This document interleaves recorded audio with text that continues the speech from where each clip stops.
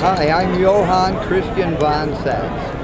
I'm the Prince of Switzerland, and I'm an amateur archaeologist. And it's rather appropriate that these people have their Epiphany ceremony at Tarpon Spring Bayou here, because archaeologically speaking, this is perhaps the ancient spring of life that Ponce de Leon was looking for, that's in the Greek Garden of Eden.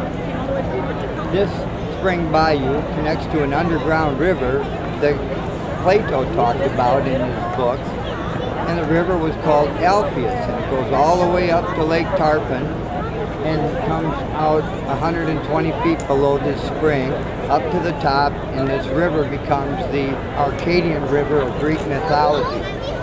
So here we have a group of Greek Christians who are celebrating Epiphany, the Epiphany and Awakening of Christ, at the spring bayou, the very bayou where it says in Greek mythology Poseidon created mankind, his son being Atlas, the son's bride being Hesperus, and the whole picture is a carved out river system where this becomes the paw of Poseidon, the elbow goes down there, his head is out there at Wickham Bayou, and down here Atlas is underneath him, and over a quarter mile that's Hesperus across from him. And all you do is you turn the map upside down and you can see the four figures of the Garden of Eden carved out of the river.